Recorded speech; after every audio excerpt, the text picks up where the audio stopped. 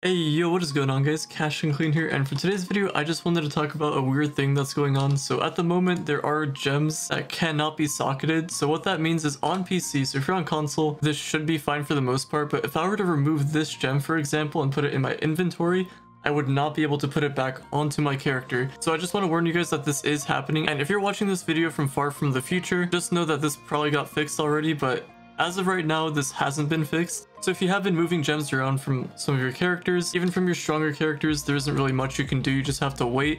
It looks like that the devs did this on purpose for whatever reason. I do have a bit of a theory, but it's a bit of a long shot. So basically, if you unsocket a gem, you cannot put it back. And if you think the reasoning behind this is because of some duplication glitch or like an exploit, let me explain this to you, and then just maybe it'll clear some things up. So you know how in Black Ops 3 you could store your fully upgraded weapon and put it into the fridge and take it out for the next time that you play? Yeah, that's all I'm gonna say for now. So basically, just long story short, don't unsocket your gems, just keep them the way they are. If you have gems waiting to be put onto your class, then you're just gonna have to wait, and if you messed up and unsocketed, then you're also gonna have to wait. Don't listen to the people in chat saying that there's like a dupe glitch going on if you unsocket it. They're trolling you guys. But I just wanted to put this information out there for you guys just in case you're not sure on what's going on. There was a 3-hour maintenance today, so I'm sure they're trying to mess with something related to the glitches, the exploits that are going on. But I just wanted to make a quick video to inform you guys, just to let you guys know what's going on. Hopefully they fix this soon. Maybe tomorrow there's gonna be another maintenance, or maybe this will last a week. Who really knows? If you're on console, I'm pretty sure you're safe for the most part. I doubt that they're gonna eventually do this on console, but you never know.